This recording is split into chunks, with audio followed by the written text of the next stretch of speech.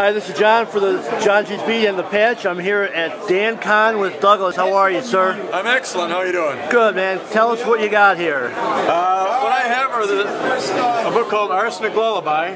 This is one that I self-published, and it's a collection of short, despicable stories. This one of the longest stories has Cthulhu, and he's at a newspaper office complaining that Satan gets more publicity than he does, and he's sort of bending the editor's arm and trying to persuade him that he's a bigger deal than Satan is and he should get more publicity.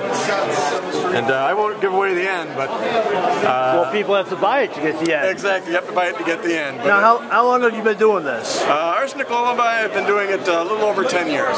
It seems a little bit twisted. How did you come up with that? I don't sleep very well. And so that's what you come up with at about 4 in the morning. It's not superheroes and Spider-Man, it's Cthulhu and complaining. Who are your influences?